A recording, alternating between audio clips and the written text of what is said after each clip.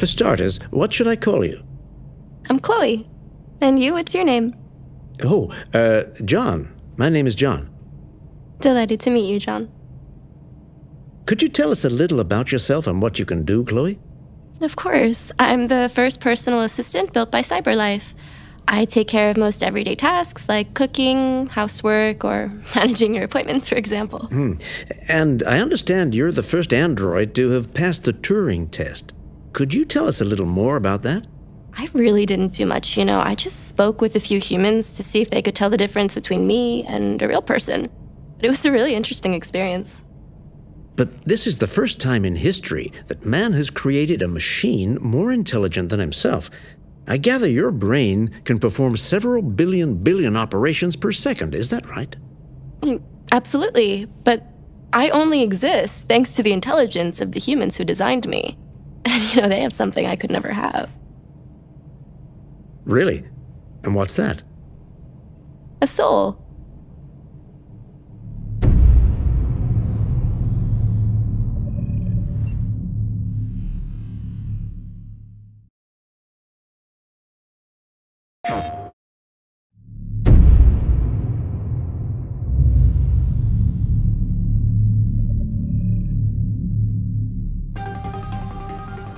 In the space of a few years, androids have completely transformed the world in which we live.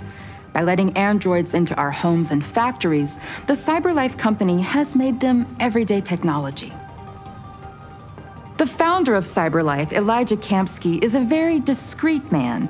Despite being the CEO of the highest valued company in the world and being voted Man of the Year by Century Magazine, he remains a mystery for most people.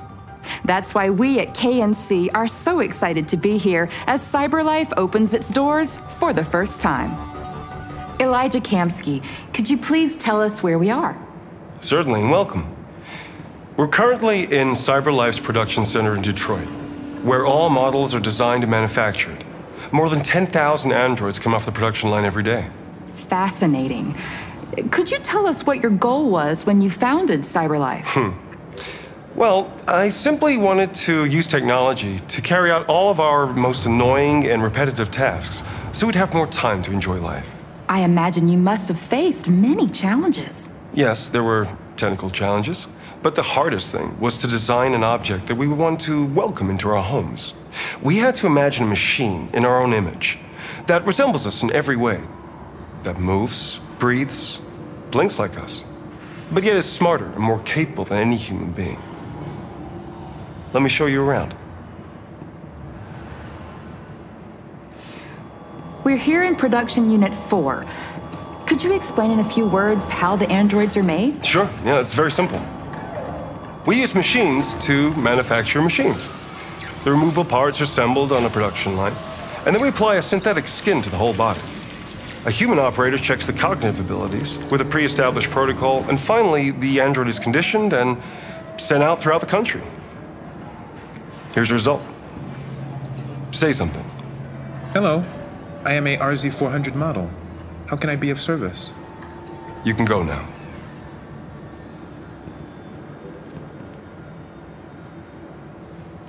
Our androids are already replacing humans in many fields. For example, they represent more than 80% of all university professors and 63% of all medical staff. Tomorrow they'll replace our soldiers, and who knows, maybe one day, our leaders, to make the best decisions in humanity's interest. Come on. Replacing humans with machines has led to record unemployment of 28%. What do you think about the situation? Okay. The first steam engines also caused an increase in unemployment. But no one today would imagine turning back the clock. Artificial intelligence makes everyday lives easier. Nothing can stop progress. What's happening here is inevitable. These days, more and more people choose to live with an android rather than another human being. Does this development worry you?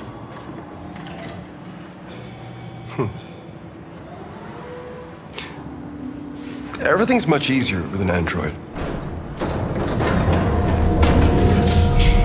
They obey your orders without ever complaining. They can cook, discuss philosophy with you, have intimate relationships according to your desires. They never say no. Obviously, they are the perfect partner. Everyone deserves happiness. Why deprive yourself of so-called moral reasons when a machine can make you happy? Many science fiction books tell the story of how machines become more intelligent than us and end up confronting us. Aren't you worried about that possibility? I understand the irrational fears about artificial intelligence, but I assure you that will never happen with a CyberLife android. They're designed to obey humans. They're machines. They can't ever develop any sort of desires or form of consciousness. Are you sure? I'm absolutely certain. You can trust me.